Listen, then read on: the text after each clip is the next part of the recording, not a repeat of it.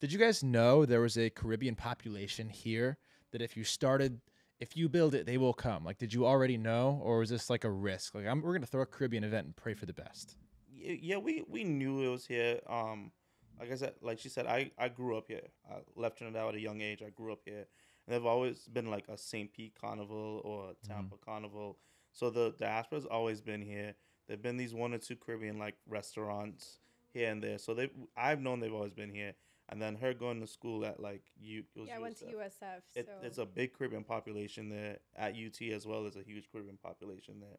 So we've kind of always known that they were here. Just how do we get the problem was how do we get them to come Someone out? had to unite them. how do we pull them out of the woodworks, you 'Cause know? I would see her and like other people like her going to Miami all the time. I'm like, there's stuff here. Why are you not partying here? Right. Why are you not partying in your own city? And then after asking and finding out, it's like, okay, well, they kind of don't want me partying with somebody that's 45 years old that looks like their dad or in a sketchy part of town or whatever. True So, too. You go advertising to all Caribbean people, you're gonna get, a vibe that you might not like. Yeah, Right. 50s to 20s, and then things might get a little funny. Yeah, yeah. So, how did you address that? How did you find other Caribbean people like yourselves to throw these events for? What was that process like? Well, I think, kind of back to the risk thing. Like Yeah. we knew at that time that it was going to be a challenge Mhm. because people have gotten so used to going to all these other places that it's like now we have to basically find a way to reach them and figure out how we're going to reach them. Mhm. Is it just social media? And that's when DMC implemented as one thing we were doing. He was actually going to these restaurants that we know about and like flyering cars. Yeah. guerrilla Because marketing, old school. hand yeah, to that's hand. the old school Love it. way, like Yeah, flyering love it. cars. Half the people will throw them away, but the other half are actually gonna take a look and be like, 50%'s pretty good. yeah, well, I don't know, is 50% That's probably way worse than accurate? that. I don't know, Return.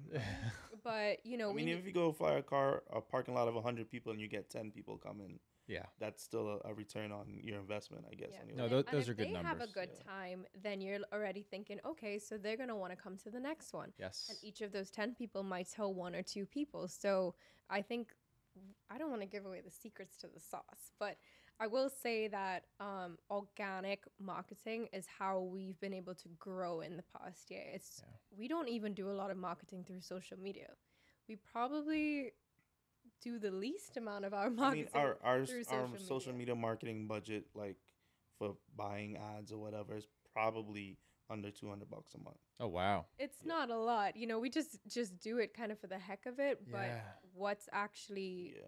from the feedback we've received is that the few people that started coming a year ago, every month when we bring another one around, they're telling their friends about it.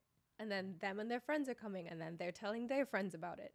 So when you have that type of organic marketing, and like I think our Instagram, we don't even put a lot of energy into it. Obviously it has to be there for just your validity as a brand, Yes. but it's a lot of word of mouth. Yeah. So we focus now on the experience more than the marketing aspect. I would add to that too. The little bit of marketing and stuff that we do put out, we make sure it's quality. Mm-hmm. Like we're the only ones in the Caribbean scene that we're actually doing skits, Hmm. like comedy, like shorts Good. and stuff Not like to Are that. send you guys you- both acting in some of them? Yes. Yeah. Send me some I skits. will have to send you some of them. And that was again something, Can you do one right now? Oh, you got your purse on you? Like, just throw it out your Right head here. real quick. yeah, the very first one we did, I got hit in the head with my Oh, own purse. purse. You were smacking her in the head? No, It was him, but it was like him in my Yeah. dream, so it wasn't I was really I was her him. subconscious speaking. Uh huh. What was the script there? Here's what Um, we're gonna do. Impromptu. Yeah, It was ba- impromptu. I'm gonna be dreaming. like- You're gonna whack me in the head. So yeah, basically Caribbean party. I wrote out a general script, and then we just kind of like it snowballed. Like Yeah. she's like, "Why don't we do this? Why don't we do that?" I was like, "Do this, do that," and it just became this like comedy treasure. It just Send me that. People We'll, loved we'll link it seeing in the me show getting notes. Yeah. abused People for who- some reason, they were like, "Oh my god, that was so funny, huh?" I was like, "That really hurt." But so That's it why it was became like a funny. thing, and I'm also always eating. Like I'm always eating. So now that got incorporated into the skits. Like so every single one. every single she's skit, gotta I have have to eat, be eating eat something. at something. So now it's like we figured out little staples, and a lot of we have to think of basically things that set us apart from just other regular, like not regular, but event promoters, right? Yeah. Because it is a saturated market in a lot of places, but our niche is not. Right. So it's like, how do you separate yourself from everybody else, especially being brand new? A lot of promoters out here, they've been doing this for 10 plus years. So we're now going up against people that have been doing this for a very long time. And they're like, who are these two new people that just started throwing parties in Tampa? As a collective, as MVP, as a collective. As a collective, not new. DMC, but us together as the brand. They're like, what is this? You're building a community of people like you, and it's very easy to market for a community. Everyone wants to be part of a community, especially locally. Right. And it seems like you guys have really tapped into that.